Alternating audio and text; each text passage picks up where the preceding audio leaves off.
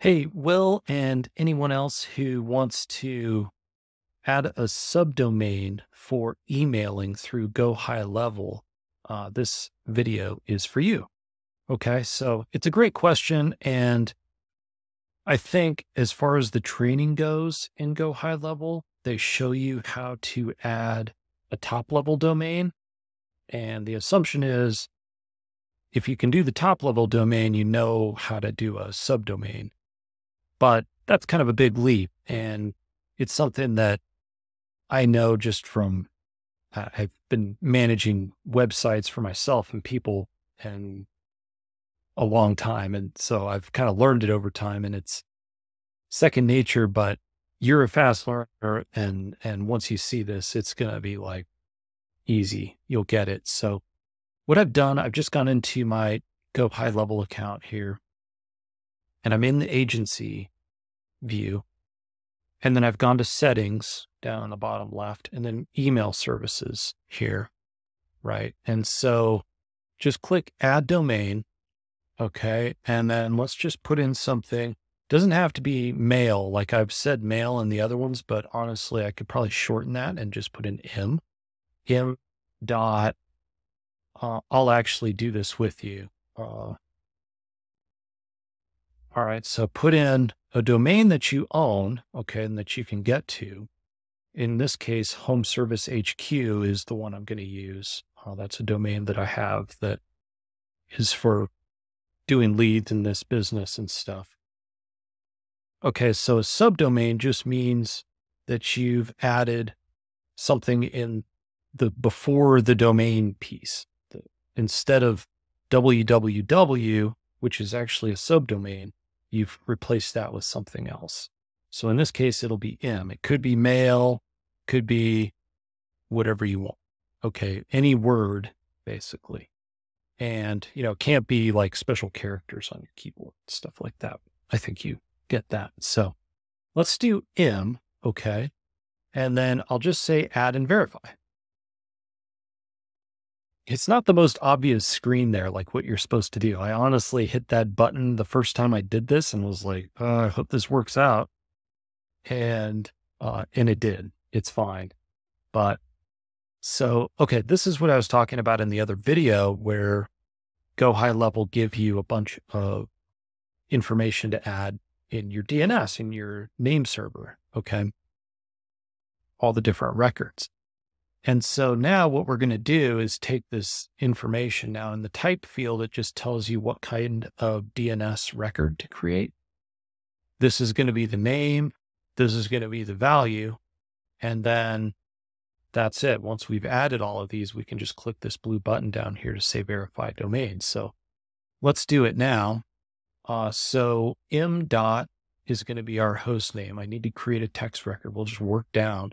Okay. I'm just going to copy this to my clipboard. Okay. I use Cloudflare. Your domain manager may look different if you're using GoDaddy or Namehost or one of those. It's okay. Like you just have to get into where you've done your name servers for a website or that kind of thing before. Get logged in there, get to the place where you can see the records that you have. It could be some, pointing to something. If you've created a GoHighLevel site, then you probably already know what I'm talking about, right? You'll see the same things I do, which is the IP address that you point your homepage to. Okay. And then everyone has some version of a add record button. Okay. And then once we do that, then it's just the type, right? So that first one is a text record. So we'll just do text and then the name is M. Okay. And most of these just sort of add your domain after that. So you don't have to sort of write all the other stuff, your domain every time. So I'll just go over here. We copied that, right? Paste, save. Okay. So that looks good. If you use Cloudflare, then I'll show you which ones need to be orange cloud and which ones don't, but don't worry about using Cloudflare. There's no need to get into the weeds with Cloudflare and why I use that. Okay, so the next thing is another text record. Now, this one's kind of a full name, so I'm going to hit copy on the name. And let's add another record. So I'll go as fast as I can here. Text, paste the name, go back over, copy that stuff. Okay, paste that, save. Okay. Next, CNAME. Okay. So this one is going to be email.m. So we'll copy that. Add record. Now this time we're looking for CNAME. Okay. Just going to paste that in. And this time it's going to be mailgun. Copy that. I'll copy and paste in here. We're all used to that. Okay. And then this, I believe we need to leave the proxy status off. Let's save. Okay. You probably won't have to deal with that if you're not using Cloudflare. MX record 10. And this stuff. Okay, so m dot mx. Okay. All right. So add record mx. So this is the mail records. Right. Keeping it easy here. Just a lot of copying and pasting. Okay. And then this is the one where we want to give it a 10. And save. We do another one of those. Okay. And that's going to be just m dot home service. So we'll copy that. And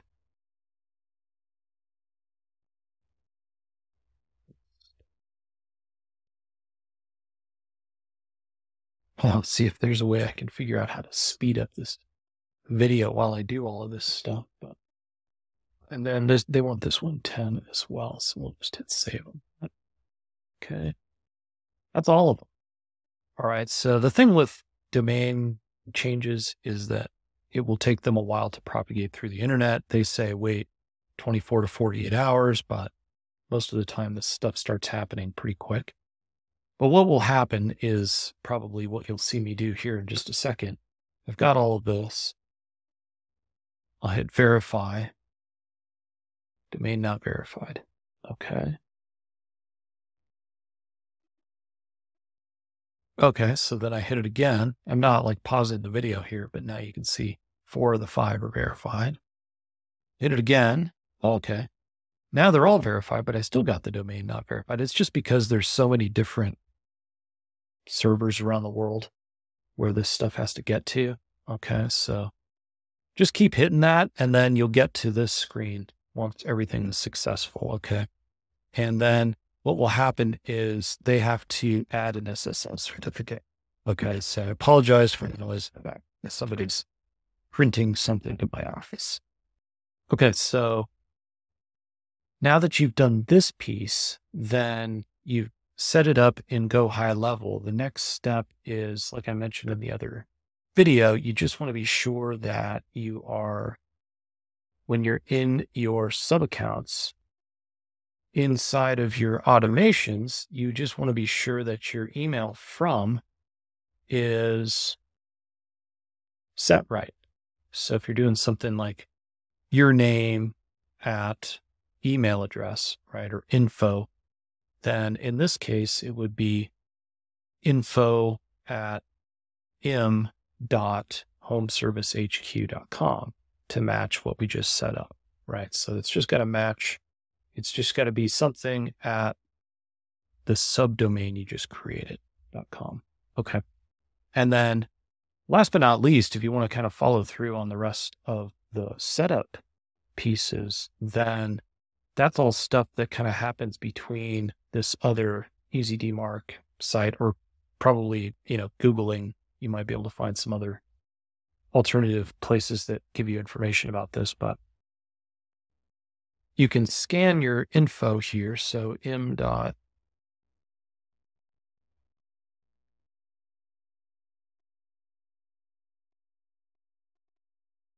Okay. So like I mentioned in the other video, GoHighLevel has you set up the SPF, but then some of this other stuff is missing, right? And so in the end,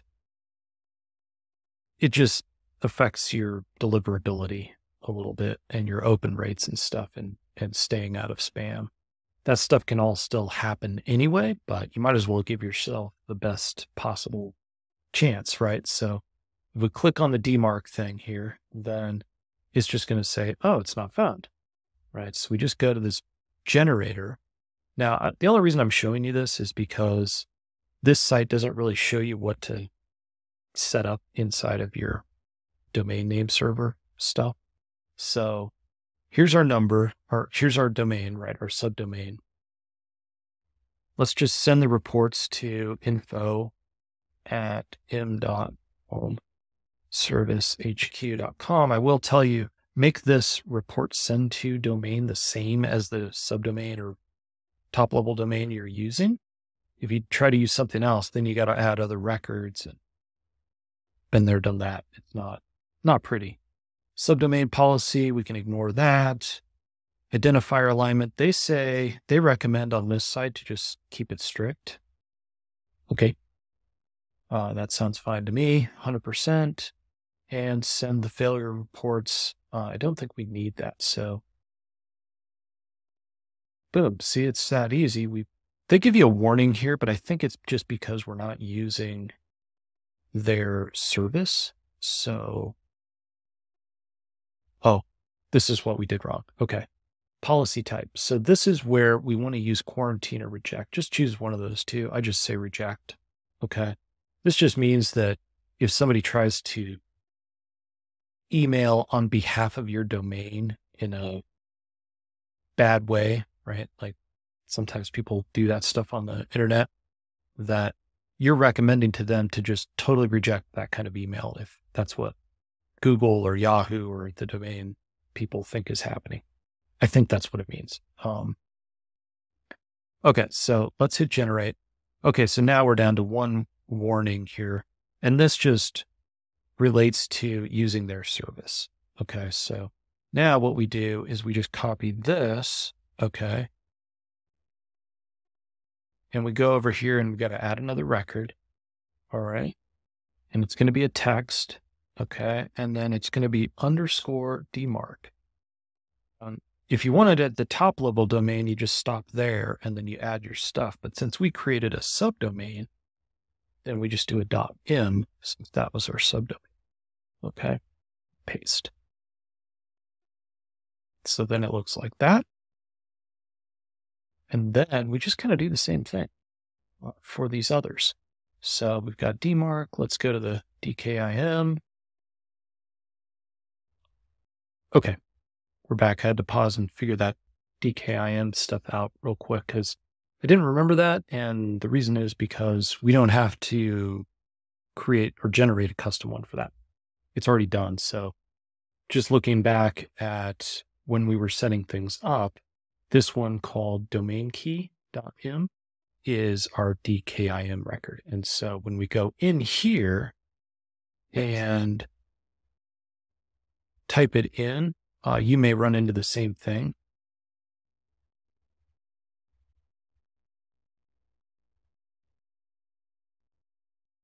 As I am right now, where it doesn't pick it up yet. That's just because these changes haven't propagated through the internet yet. So you may have to wait a day and then check again. Okay. So yeah, it still hasn't picked it up yet. When it does, then you'll get a green valid thing here. And I was just checking back with earlier domains I'd done. I was like, I don't remember doing a generator thing here. And I didn't. So you won't have to either. Just wait a little while and then that will check out. Then the last thing is this BIMI piece. And honestly, you don't need it. Like I said before, it's not something I went ahead and did it, but it was honestly a little painful. So basically is a process of getting your logo image converted into an SVG and then converted into some format that they use and hosted on your web server. You could probably host it in the media files section on your GoHighLevel, and then just as anywhere you can get a link to it that's got a HTTPS link. And then you paste that stuff in here in this generator where that logo location is. And then, yeah, you can see my address there, and then hit generate. If you have a trademarked brand, you can actually do the BMC certificate, and there's instructions on how to do that down here. And that's like the ultimate, but you'll get 10 out of 10 up here on your status for your domain, even without the BMC certificate. So I don't even think you probably need it. I just did it just for fun, I guess, because I was in here. But that's everything. Once this DKIM checks out, then you'll be at 8 of 10. And I think that's all you need. So